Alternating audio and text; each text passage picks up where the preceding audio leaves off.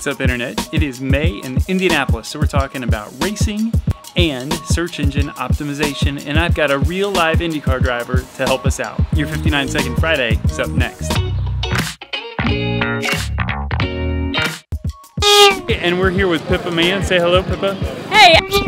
Like any other thing worth achieving, search engine optimization is all about having the right team. I've always talked about how SEO is a little bit like driving a race car. You've got to have an amazing machine and you've got to have a great team running the race. To rank for any keyword, you're going to have to be consistent. That means you need the keyword in the page title, in the headline, and in the content. And just like any other race, you're going to need a great team to make sure your content is fresh and you're following Google's rules. Have a great Memorial Day weekend. If you want more tips like these delivered to you every Friday, make sure to hit like and subscribe.